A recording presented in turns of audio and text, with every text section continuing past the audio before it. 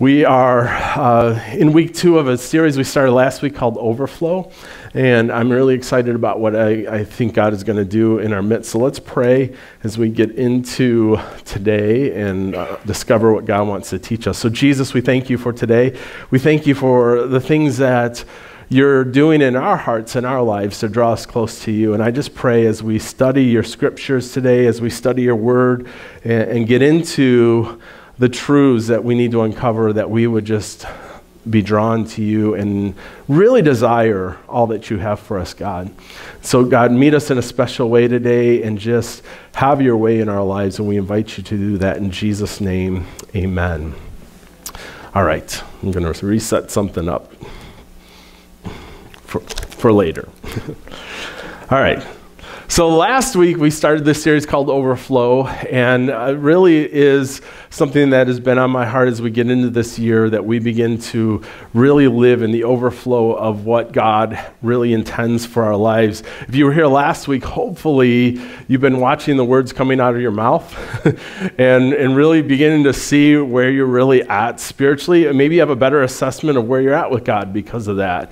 And I think it was a really important message. If you missed last week, feel free to grab a CD again or listen online. But today we're going to turn our attention to living in the overflow. What does that mean to live in the overflow that God has for our lives? There's really many aspects of this. So much of this series is going to cover just different nuances of that, but I'm going to tell you so much of it is all connected to the Holy Spirit, which is what we're going to focus on today, is being connected to the Holy Spirit and Him being active in our lives. And in many ways, the Holy Spirit gets ignored in Christianity today, a lot of times, okay? We kind of know what to do with God. I mean, He's the big guy up there, right? And so we have this idea of who God is, that He's running it all and He's in control. We learn all kinds of things about Jesus, right? And we study His life when we try to see what He did for us and what His work does in us. And so we focus a lot on Jesus, but when He gets to the Holy Spirit, we're like, well, I don't know what to do with that, you know, and so often it gets ignored and we fall way short when it comes to the Holy Spirit. Like I said, last week we talked about this overflow that we need to be in, and I mentioned how so many of us, we're just giving out more than we're taking in. And so what happens is eventually you run out of gas. And I referenced that so often many of us, what we do is we just get out and we start trying to push the car, and we wonder why we're so exhausted. And really so much of this is connected to the Holy Spirit, because the Holy Spirit is really what drives us spiritually, or what should be driving us spiritually. And if we cut the Holy Spirit out of our lives, guess what? All that's left is us trying to trudge this Christian life out on our own. We're trying to do it and work it on our own, and we're powerless to do this on our own. And that's when the frustration kicks in. And let me just say this. If you're doing it on your own, you find out right now, you can look at your life and you say, hey, I'm feeling worn out. What that indicates is that there's a good chance the reason you're worn out is that you are doing it on your own, and you're not doing it in the power of the Spirit and letting God fill you back up every day in your life. So our key verse for today that we're going to study is John 7:38, and it simply says this: the one who believes in me, as Scriptures has said, will have streams of living water flow from deep within him. Listen, the promise we see in this verse is that God has streams of living water that are supposed to be flowing in and through our lives out of us. And so think about how wonderful that would be. Wouldn't it be great if that's where you lived every day, with the Holy Spirit flowing in and out of your life and flowing through you? For some of you today, the gift of the Holy Spirit and discovering what the Holy Spirit does is kind of going to feel like when you go and you put on that old coat that's been in the closet for a long time, you reach in the pocket and you're like, hey, there's $100 here. Like, I hit the jackpot, right? And you're going to realize, you had it all the time, but you haven't been utilizing it. And some of you are going to realize, wow, I've had the Spirit the whole time, and it's going to be this wake-up call that you're going to experience something great. So let's unpack the implications of this great gift that God has for us in the Spirit. Listen, Jesus promised streams of living water flowing from deep within us And when he talks about this, he brings it about in a dramatic fashion. And so we get that in the context. In John 7:37, if we back up one verse, it says, "On the last day and most important day of the festival, Jesus stood up and cried out, 'If anyone is thirsty, he should come to me and drink.'" What is so important about the festival that we're talking about here and the timing of Jesus is really critical, because Jesus really stands up and is being very strategic here during this festival. And you might not understand this, but a couple of years ago we did a series on the different feasts that Israel really kind of lives by and that they celebrate year in and year out. And this is one of those feasts. And so when it says on the last day of this great feast, it's referring to the Feast of the Tabernacles. And the Feast of the Tabernacles wasn't just kind of this one-day celebration. It was like 7 or 8 days of celebrating and worshiping God. And so it's interesting that Jesus is celebrating the festival as God had intended it. But listen, the Jewish people kind of added their own traditions to this. And so I find it very fascinating that Jesus takes their traditions and uses that to now illustrate his life and mission too. He's going to take some of their traditions that they added and say, hey, this is about me still. And so one of that was the special tradition that on the last day was known as the water drawing ceremony. You know, they would literally have this whole parade of worshipers led by the priests go to the pool of Siloam, and they would celebrate. And the priest had 2 pitchers. One he had wine in, and the other one he was getting water from that pool. And so it was actually empty. And so as they went on this procession, the flutes and the musical instruments would play, and a choir would sing and chant Psalm 118, which is a psalm of thanksgiving. And the whole procession then heads back to the temple and through the water gate. Makes sense, right? It's all about water. And so at that point, a trumpet sounds, and the priest enters the temple area, and he takes those 2 silver, or those 2 containers, and he pours them into 2 holding tanks. And the one holding tank is where the wine goes, the other one is where the water goes from that pool of Siloam. And the whole ceremony was to thank God for the harvest. They're worshiping God because they've just brought in the harvest. But there's also this water element that they added because they knew that they depended upon God for rain. And so there was this drink offering poured out to God that he would provide rain for the next season. And so fast forward to Jesus. He's standing in the temple on this great day, going through this water ceremony of this feast, and all of a sudden he just stands up and in a loud voice he says this in John 7:37, "If anyone is thirsty, he should come to me and drink." You see that this wasn't random. This was strategic. Jesus is crying out and getting their attention because, listen, their attention was on what? The water that they needed to live. And Jesus is saying, hey, I have the water you really need. It's not this physical water, it's the spiritual water, and I have that you really need. It's similar to what Jesus did with the woman at the well in John chapter 4, a few chapters earlier. When this woman comes to the well at noon, his disciples went off and were getting some food in town, and Jesus, what does he do? He says, hey, can I have a drink of water? What is he doing? He's being strategic here. And she says this to him in verse 9, "How is it that you, a Jew, ask for a drink from me, a Samaritan woman? For Jews do not associate with Samaritans."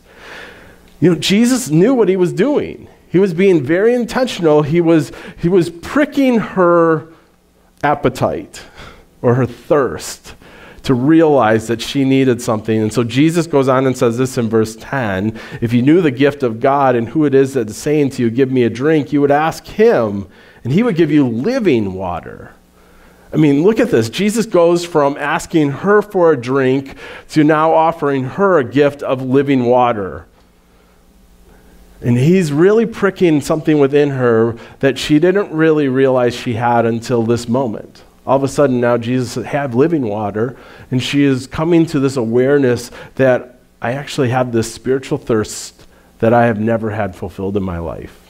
And so Jesus says this in verse 13 through 14, "Everyone who drinks from this water will get thirsty again, but whoever drinks from the water that I will give him will never get thirsty again ever. In fact, the water I will give him will become a well of water springing up within him for eternal life." And she's like, let me have this water.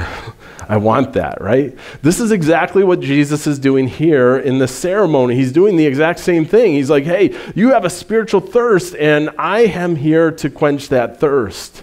The funny thing about thirst is that we often don't recognize when we're thirsty. You know, you can often get dehydrated and you didn't know you were thirsty till it's almost too late. Most of us probably need to drink more water in life. If you really look at the water intake, most of you probably need more water in life. The recommendation is that we drink about 1/2 gallon of water a day, and probably most of us are falling way short of that. And listen, if you're working out or you're sweating, you should be drinking more because you're dispelling water. I remember when I was doing landscape work, and there'd be some really certain hot days where I'd be working in the sun, and there was a couple times where I got so dehydrated that I had to sit down and rest and keep drinking more water, and then I'd get back to work, and I just couldn't do it. I had to go home because I was so wiped physically because I just got wore out. And so I know what it's like to be so thirsty that you need water to function. And while that may sound simple that we need all this water, and we don't realize again how thirsty we really are. The same is true for us spiritually. I think most of the time we just don't know how spiritually thirsty we are for God until suddenly we just start to not feel right in life. Or maybe like it really is impacting how we're living.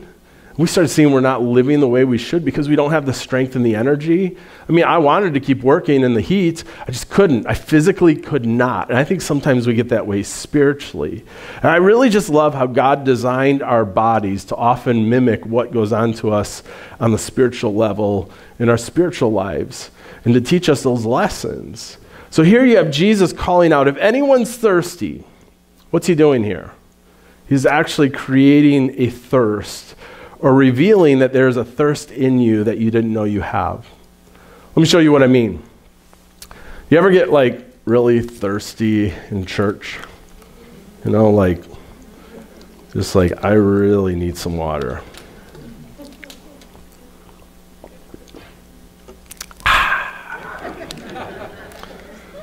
How many of you are really thirsty right now? Just doing that creates almost a sense of thirst. I mean, advertisements know that, right?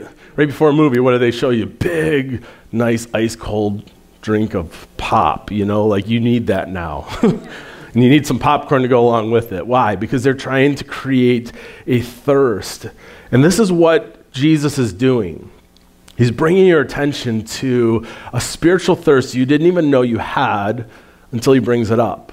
And then he shows you and reveals to you that, hey, you have this thirst. Now, we have to address something that often gets in the way with our spiritual thirst, and let me show you what I mean. In Jeremiah 2:12-13, it says this, be horrified at this, heavens, be shocked and utterly appalled. This is the Lord's declaration, for my people have committed a double evil. They have abandoned me, the fountain of living water, and dug cisterns for themselves, cracked cisterns that cannot hold water. Some of us Christians are committing a double evil with God. Listen, because we have experienced the fountain of living water in our lives. We've experienced that, and what have we done? We've abandoned it. Some of us have. And what's crazy is that when we abandon God, we still get thirsty. You know that's going to happen? Thirst just doesn't get quenched because you say, I'm not thirsty anymore. No, you're still going to get thirsty. And so what do we turn to? We turn to creating our own cisterns that can hold water that we can go back to, that we can draw from. And the problem with that is that cistern is not living water, which means that water, if it doesn't get used up after a certain time, guess what happens? It grows stagnant. And it will make you sick. But on top of that, our best means of creating a cistern is broken.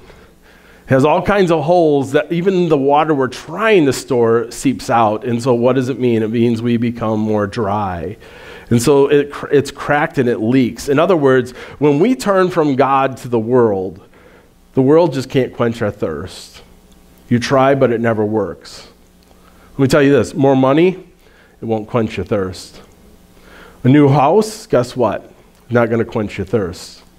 A new boyfriend or girlfriend, not going to quench your thirst. New adventures in life, while they may seem fun for a moment, not going to quench your thirst. In fact, do you know what pursuing the world is often like? Eating crackers. You know what happens? You eat a mouthful of crackers. What do you? Just sucks all the moisture out of your mouth. And you become more and more thirsty. And I want to tell you, no amount of worldly crackers will satisfy your thirst. It's only going to make you more thirsty, and in essence, for the real thing, hopefully. Hopefully, what happens for many of us, we become so dry that finally we want what God's offering. Finally, we become so thirsty we need God. And that is what Jesus is doing here, and why what he does here is such good news, because he is revealing to us our thirst, and then he gives us an invitation. He says this in verse 37, "If anyone is thirsty, he should come to me and drink." Jesus stands up and brings us to a place where we can see now, hey, I am thirsty. I have this spiritual thirst. But we may not have noticed it before, but now that we do, he goes another step further. He gives us an invitation. Hey, come to me. And I'm so glad that God doesn't just show us where our need is. He invites us to have that need met in him. He doesn't just reveal us our need. He invites us, now I'm going to meet that need. But doesn't leave, it kind of really leaves me with a question that I've been wrestling with all week as I've been studying this. And it really is this. When God points out my need, so many times I'm hesitant to turn and run to him for the needs that he wants to meet. And the question is, why am I so hesitant? Why is it that I resist God's invitation? I don't think I'm the only one. Jesus is great at giving invitations, and let me walk through a couple of these. In Matthew 11:28, he says, "Come to me, all you who are weary and burdened, and I will give you rest." Most of us read that, we're like, that is a wonderful verse. It's so encouraging, right? But most of us know there's so many times in our lives where we're what? We're thirsty. We're weary, right? We're carrying heavy burdens. And what do we still do? We don't come to God. Why? Let me give you three reasons why I think we don't heed the invitations that Jesus offers us. The first is pride. I mean, many of us, we believe that pride is both good and bad, right? It's bad, in essence, when you use it to look down on others. Obviously, that's bad, right? And most of us would look at that. So pride, when you look down on others, is bad. But at the same time, sometimes we act like pride is good when we use it to work harder so that we don't need anybody else's help. And that's pride too, because guess what? You've just elevated yourself above the need to be helped out. Like you just said, I don't need anybody. And God says differently. And this has huge spiritual implications as well. Listen, I tend to fall into this kind of pride more than the other because I grew up with a strong work ethic. Watch my dad, you know, when you struggle, you just work harder. And that's really what he taught me. But really, this kind of messes up our lives in a spiritual sense because working harder often gets in the way of what we need that can only be filled in God. What we need in God never comes from working harder. Do you realize that? God never says, hey, this is what you need to do and you need to work harder to get it. He never says that. And when we're tired and working harder, it leads to us becoming what? More tired and worn out. And what's amazing is that those of us who are tired and worn out, we heap on top of that, we're guilty about being tired and worn out. James 4:6, God resists the proud but gives grace to the humble. Listen, we don't normally connect that our exhaustion and guilt are often an indication that we're walking in pride. But God says, hey, come. What you need, I have. But if we come to God, what does that mean? I had to humble myself.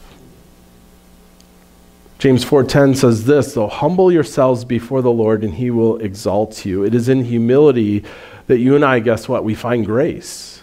It's in humility that actually we find God moving in our lives and lifting us up and exalting our lives out of the weariness, the dryness, the frustrations, the burdens, all of those things. God lifts us up out of that because we've humbled ourselves and received from him.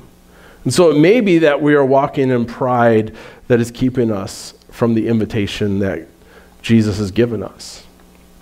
Well, let me say this. I have a $10 bill right here. First person that comes up here, it is yours. Only one person is moving.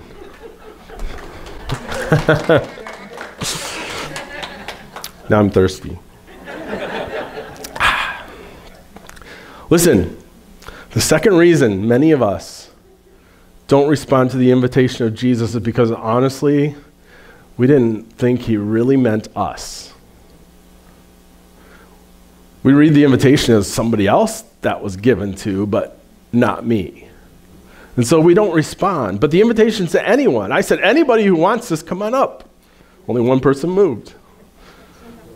Anyone includes you. Let me be clear about, because I think sometimes we have these doubts about this anyone thing. In Isaiah 55:1, we read this, "Come, invitation, everyone who is thirsty, come to the waters. And you without money, what? Come, buy and eat. Come, buy wine and milk without money and without cost." How can you buy something if you don't have money, right? In other words, the invitation goes out to come, and the person's thinking, well, it doesn't mean me because I can't afford it. I don't have any money to come. So I must be excluded. But God says, nope, come anyways. Because listen, it's not that you need to give me anything. I have what you need. And so I want you to come because I am going to meet that need. All you have to do is receive it. And so this is the second reason, is we just don't include ourselves. The third reason that we don't come is that we don't believe him. Or in a spiritual term, we lack faith. Jesus says this in John 7:38, "The one who," what? "Believes in me, as the scriptures have said, will have streams of living water flow from deep within him." It is the one who believes in Jesus that will experience this overflow of water in their life that will quench their thirst. Why? Because God rewards faith. He does. He simply wants us to reorient our lives to trust him. And when we do that, he rewards us. Look what he says in Hebrews 11:6. "Now without faith it is impossible to please God, for the one who draws near to him must believe that he exists and rewards those who seek him." Listen, so many of the invitations of God are not vague rewards. He tells us exactly what he's going to do. If you trust me, I'm going to do this for you. And yet, what do we still do? I don't believe you, God. I don't believe you. And God is very clear. He says, hey, if you come to me, I'm going to give you rest. I don't believe you, God. We just don't trust him. And because we don't trust him, we don't receive the reward. Now, let me pause and ask a question. What have you believed God for in your life? Listen, for some of us, we believe God for getting us out of hell and into heaven, and that's a pretty good start. Others of us, we believe God, he forgave my sins and he gave me a new life, so I have a new start on everything. But we often stop trusting God for the many other things he says he has for us. And one of those critical areas that we often stop trusting God for is the Holy Spirit. But why? I think it gets back to our lack of understanding the place that the Holy Spirit is to play in our lives. Many of us have believed actually a whole lot of lies about the Holy Spirit than what Scripture has taught us about. You know, like how the Holy Spirit's kind of weird. That's a lie. It really is. I mean, there are a ton of Christians who I'm weirded out by the Holy Spirit thing. It's just a lie. Or the Spirit doesn't move today like he did in the past. So, you know, we need to be careful about the Spirit thing. It's a lie. Can I just be really bold and say that these lines of thinkings are lies from the devil to keep you from the power that God has for your life? Look at what Jesus himself said about the Holy Spirit. I mean, let's go to Jesus. This is what he says in Luke 11 through 13. "What father among you, if his son asks you for a fish, will give him a snake instead of a fish? Or if he asks you for an egg, will give him a scorpion? If you then, who are evil, messed up people, know how to give good gifts to your children, how much more will the Heavenly Father give the Holy Spirit to those who ask him?"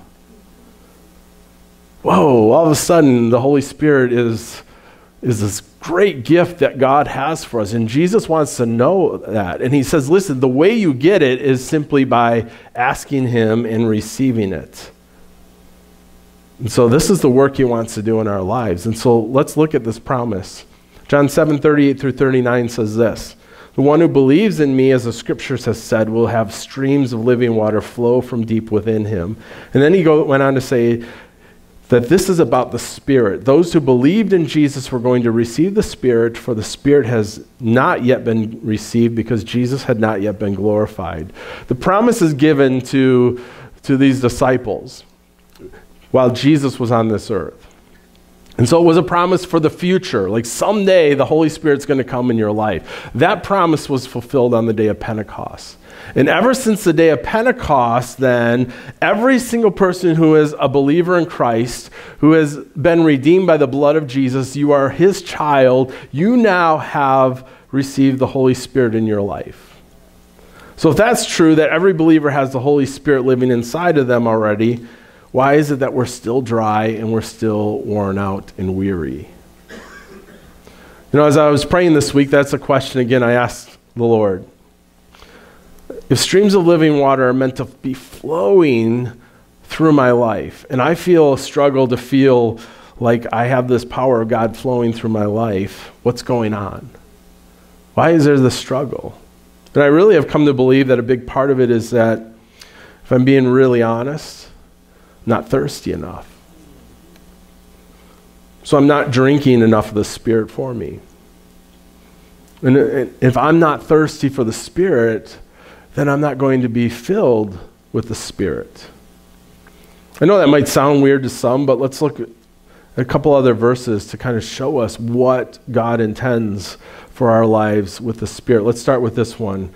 1 Thessalonians 5:19. Do not quench the Spirit. Quench is a weird word in the dictionary because you look it up and you know what quench means? It means on one hand to satisfy, and then on the other hand, to extinguish. Almost seems like opposites, right? In this verse, it literally means to extinguish.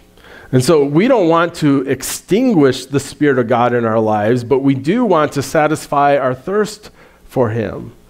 Now here's the problem with many of us. We keep extinguishing the Spirit of God in our lives. And it's often not in ways that we might think of. Because I think the first way we extinguish the Spirit of God in our lives, most of us understand and know. And the very first way is you extinguish a fire is what? You pour water on it. And I think we can very clearly see that when we sin, it's like pouring water on the Spirit in our lives, and we're quenching the Spirit of God when we sin in our lives.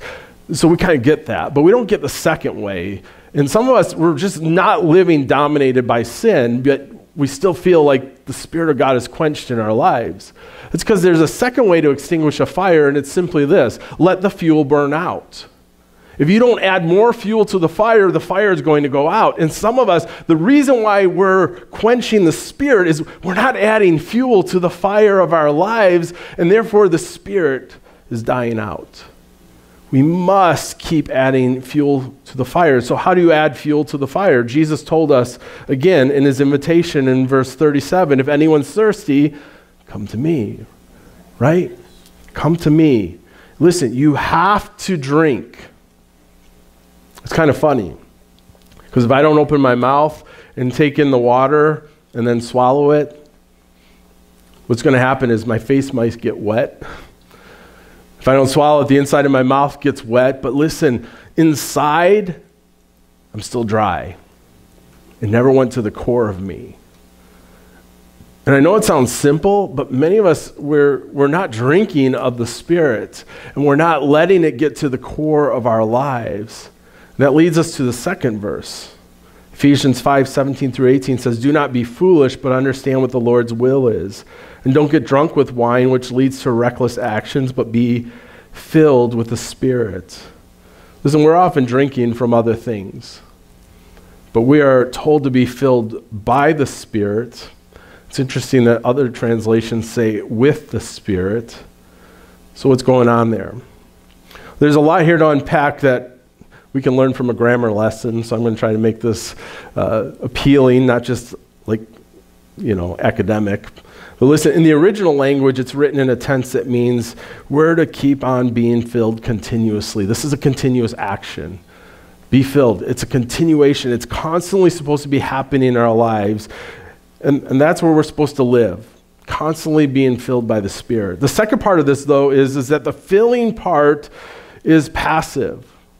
And what that means is this: you're not the one filling yourself up. There's an outside force filling you up, which is God, of course. So God is the one filling us. But listen, it's also in the context of a command. Be filled with the Spirit. So how can you be commanded to do something that you're not doing? Because the only way you can do this is if you participate with the work of what God is doing. We're commanded to receive, in essence, the filling of the Spirit consistently in our lives on a daily basis. That's what it means to be filled with the Spirit. God's already doing it, but are you receiving it? So what does being filled with the Holy Spirit mean? Well, it actually doesn't mean getting more of the Holy Spirit inside of you. Because God didn't just give you some of the Holy Spirit and said, hey, if you do a little bit more, you work a little bit harder, I got more for you. He didn't say that. And so we get confused about this, and it really can challenge us in how we approach God. So let me explain it this way. The Bible says that God is love.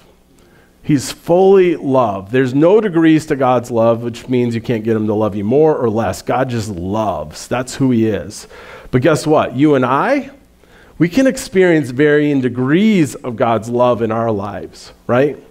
It doesn't change who God is, but what changes is our experience of that love.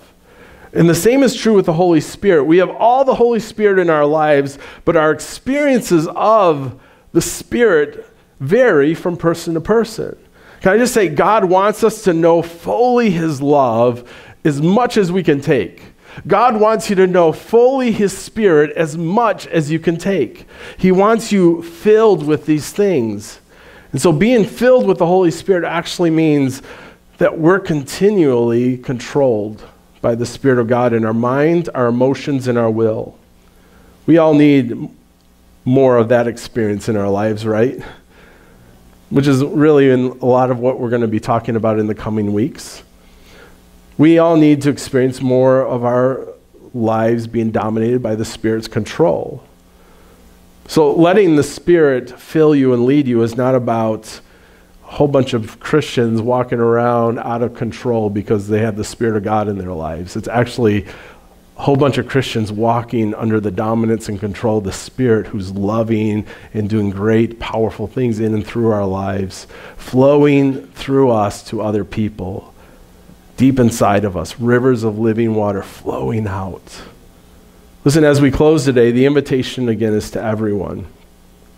But listen, the Holy Spirit is only given to those who believe. All the good things that we have talked about today can only be received if you have received Jesus. And if you receive Jesus, guess what? You get the Holy Spirit. So his invitation, come to me, leads us to the most important spiritual thirst we have, which is to be in a restored relationship right with God. And only he can satisfy that thirst. But listen, he always gives us a choice. Listen, this is a serious moment, because if you have never received Christ as your Savior, today you have a choice. You can either receive him or reject him. Let me just be very clear, though. You cannot be indifferent to him. Indifference to God is rejection of God. And I point that out because some people will think, oh, I've never rejected God, I just haven't received him. But that is still rejecting God. And I hope you see, just through this story of what we've been studying today, the one thing that stands out to me is how much Jesus is constantly trying to draw us to him. He's inviting us, hey, come to me. I have what you need. And there's this invitation constantly for us, if you're thirsty, come. And my challenge today is that as we go into a time of closing today, that if we need Jesus, we come to him. And so we're gonna close in really just one way. I mean, I'm gonna give an opportunity for people to come to salvation. But then we're just going to go to God and worship, and we're going to open up the altars. And if you want prayer, we're going to pray for you. If you just want to kind of get alone with God and His Spirit, I want to leave room for that, because some of us just need to get alone. You can do that at your seat, or you can come to the altar. We're going to do the left side right here, or my left is just an opportunity for you to get alone with God. And on the right, if you want prayer, we'll have some people up here ready to pray for you over here on the right. But that'll just be between you. But let's seek God for a few moments. Are you thirsty today for more of His Spirit? And if you are, He's going to fill you. And I just believe more than anything, we need a spiritual encounter with God today, to just fill us up, fill us to overflowing, to really tap into this wonderful gift that we have. So let me close in prayer, and then we're going to go into this time of worship and just in the presence of God. God, thank you for today. Thank you for what you're teaching us, God. And I pray that, Lord, there would just be a hunger and a desire in our hearts for more of you. God, you pointed out in many of us that we are thirsty and that we have this spiritual thirst. God, you point that out because you have what we need. And I thank you that you always have what we need. And so I pray today, as many of us are dry, many of us are weary, many of us are worn out, that we would heed the invitation today to just come and let your Spirit fill us to overflowing, God. God, for those that are struggling to have faith to believe that you're true to your word and what you say you're going to do, God, may we just be infused with this faith to trust you and to believe and to step out, even though we may still have doubts. I thank you for the work you're going to do. Listen, before we worship, if you're here in this room and you've never received Christ as your Lord, and you know today you have an invitation, Jesus has come to me, and you can either receive or reject him, and the choice is yours. But God has invited you, and he's told you that if you come to me, I'm going to give you a new life.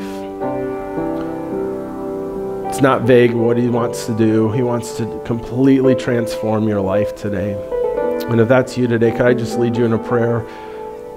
Just between you and God, would you just pray with me? Jesus, I confess that I'm a sinner in need of a Savior, God.